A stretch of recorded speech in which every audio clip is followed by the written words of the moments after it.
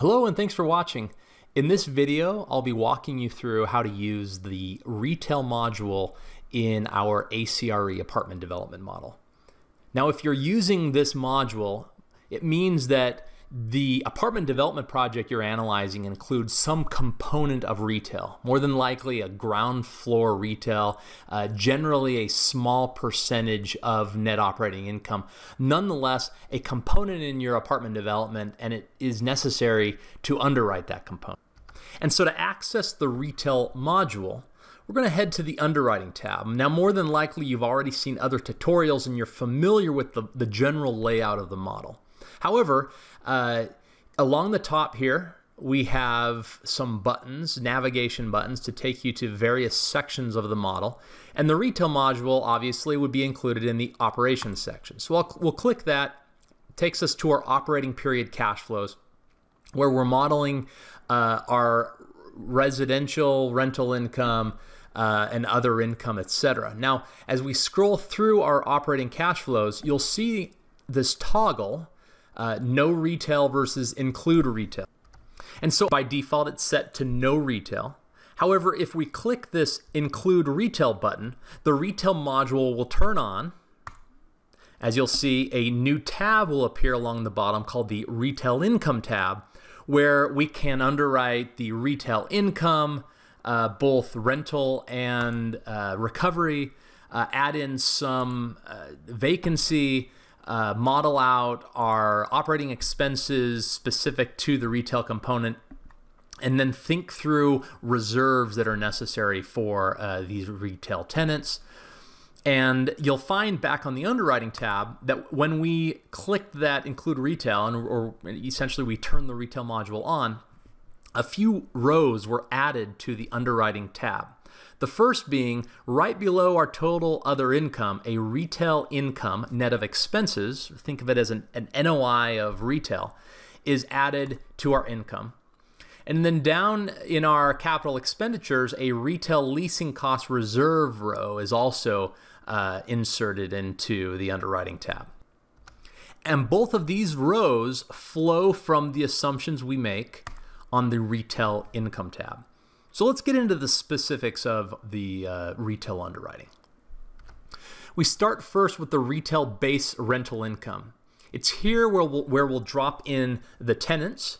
We can add or delete tenants depending on the retail rent roll. You would enter the suite for each tenant, as well as the tenant name. If you don't have a tenant in place yet, you just either type in speculative or vacant. The lease start date, and this is important because income specific to retail will begin for each tenant as of this lease start date. If there's free rent, you'll want that free rent to be the difference between our rent start and our lease start.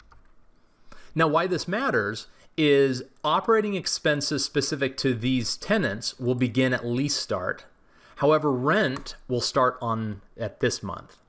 We have, of course, the square footage for each tenant, any annual bumps included in their lease, and then the rent per square foot per year for each tenant.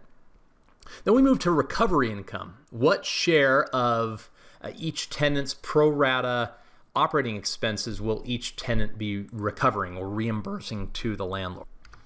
And so in a straight triple net lease, 100% would be recovered. The landlord would recover 100% of operating expenses from each tenant.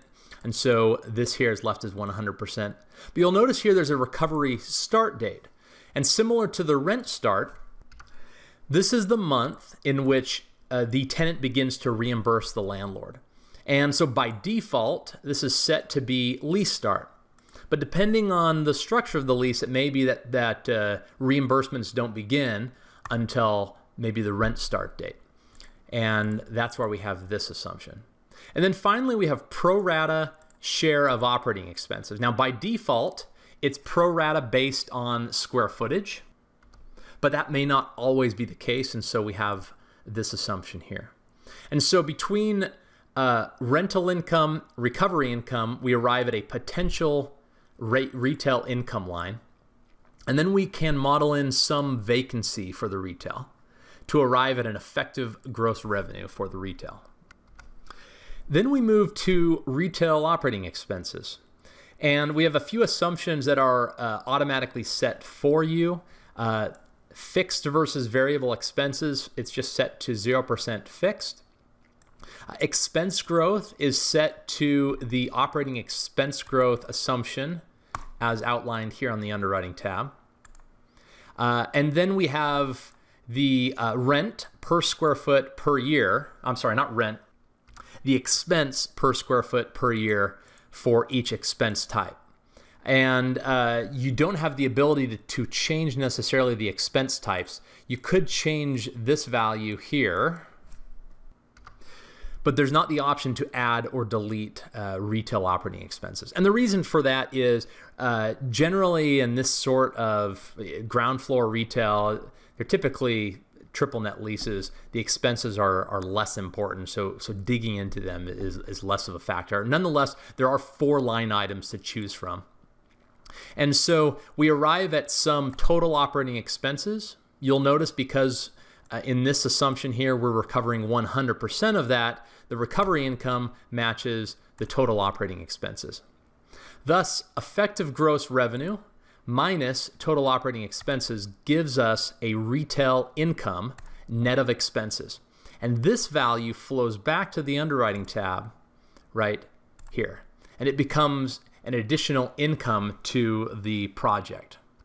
Now, important to note, there is the general vacancy and credit loss. Notice it excludes retail income. If we look at this formula, this 5% is only on the residential component. And so this retail income net of expenses includes, if we recall, that 8% retail vacancy. And so finally, we are going to underwrite our retail leasing cost reserve. And so we'll set some assumptions for leasing, renewal probability between a new lease and a renewal lease. Or in other words, what's the probability that a lease renews versus the tenant vacates and a new lease is signed? The average retail market rent between a renewal lease and a new lease. Tenant improvements on a renewal versus a new lease. Leasing commission and lease term. And when we take the weighted average of each, we calculate a leasing cost per year, or an average leasing cost per year. And to understand that, what we do is we look at the length of a lease term, we calculate the tenant improvement and leasing cost for both new and renewal leases. And so we're saying every 10 years, this particular deal will spend $99,000 in leasing costs on a new lease, $103,000, and again at a 30% renewal probability, $103,000 on renewal leases at that 70%. And then we look at, so right, that's over 10 years. We divide that by 10. That gives us, for the new component, $9,900. For the renewal component, $14,763. The sum of those is our leasing reserve here, $24,000 change. And that flows over to our Underwriting tab, retail leasing cost reserve, $24,663. And so as we look at it, the impact of this is that the income obviously flows to the NOI, which affects value. The reserve flows into our DCF, which affects returns. And thus we can more fully account for that ground floor retail in our apartment development project. So that again is the retail module. If you have questions, please reach out, and thanks for your time.